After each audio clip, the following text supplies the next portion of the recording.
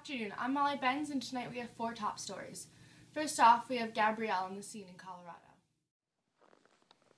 Ludlow coal miners have gone on strike against the Colorado Fuel and Iron Company.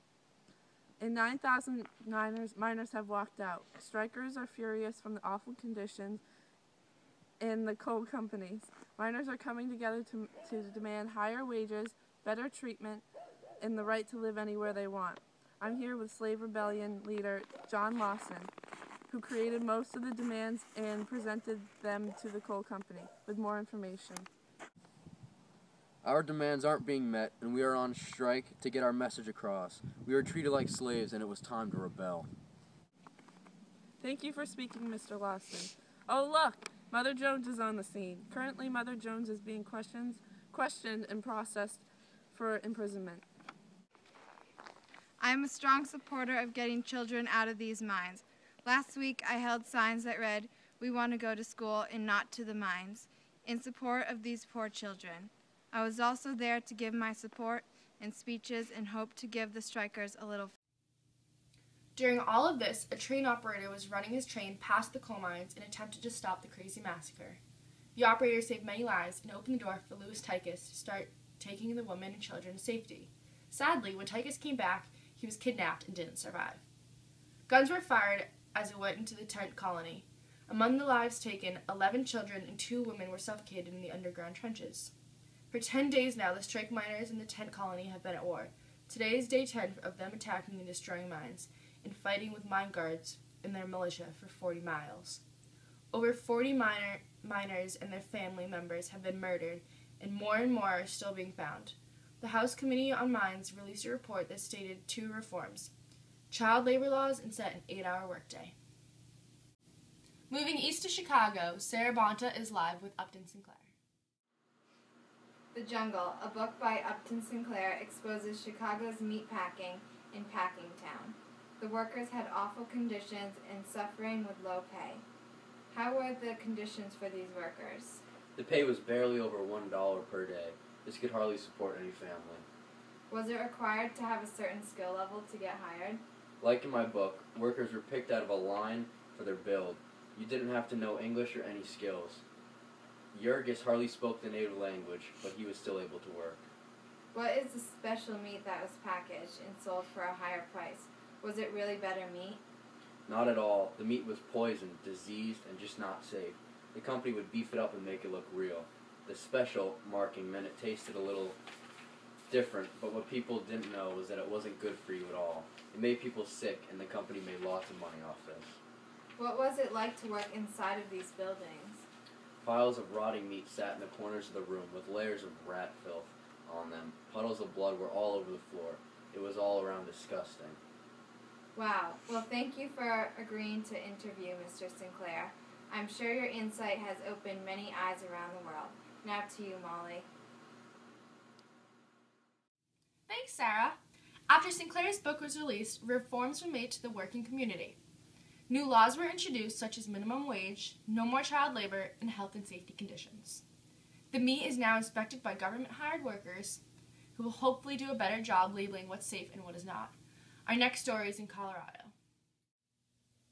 Breaking news. Lumber companies are wasting forests that took centuries to grow.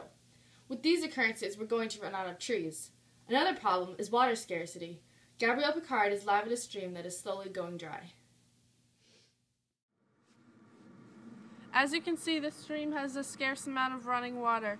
The community and to the world as a whole is going to run out of fresh water if the government doesn't do something about it really soon. Back to you, Molly. Thank you, Gabrielle. Now we turn to Sarah in Colorado, where trees are being cut and chopped down left and right by lumber companies. Sarah, how is the community feeling about their beloved forest? Well, Molly, as you can see, lumber companies are clearing paths to develop new industries, but some people just do not like it. I'm here with a citizen in the community to hear what he has to say. I hate to see my backyard that used to be filled with beautiful trees become a flat land. These trees and forests took centuries to grow, and now they will never be put back. It just upsets me, and Roosevelt needs to take action to help fix the problem.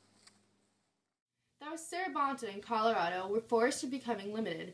Reports say Roosevelt is a conservatist, or an environmentalist, and believes one of the glories of nature is one of the glories of the United States.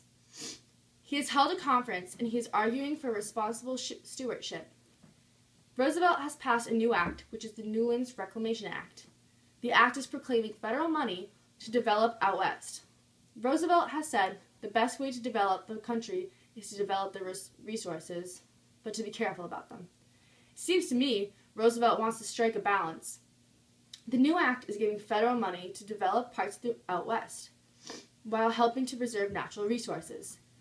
Roosevelt has put limitations on how many trees you can cut down in certain areas. Question is now, why is Roosevelt using federal money to support this act? Sarah has the answer live at the White House. Roosevelt has said in interviews that putting federal money towards land conservation is a better idea than the option of letting private companies do it, because private companies will cut down as many trees as they can to make the most of their money. Our president is using the power of the government to balance business and the environment.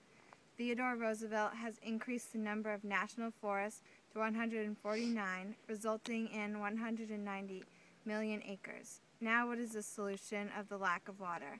Turn to Gabrielle for her take. The Newlands Reclamation Act has allowed 16 western states to build large dams and canal systems to conserve water for irrigation.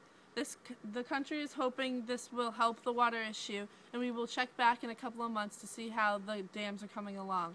As of now, this is Gabrielle Picard reporting live. Thanks, Gabby. Our next story is about the new Interstate Commerce Act.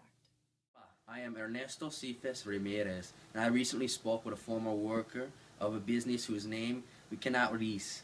He explained why he quit and how he now supports his Interstate Commerce Commission. The company I worked for had been taking advantage of the public. They created trusts and pools which forced competitors out of business, leaving the big businesses to run a monopoly. The Interstate Commerce Act is working to stop unfair business practices like what was going on at my former company. This act prohibits the railroad companies especially, preventing them from driving up the rates without telling the public. I completely support the Interstate Commerce Commission, also known as ICC. I hope the big businesses are taken down and customers get treated right. Thank you, Ernesto. That wraps up tonight's stories. This is World News. Have a nice evening.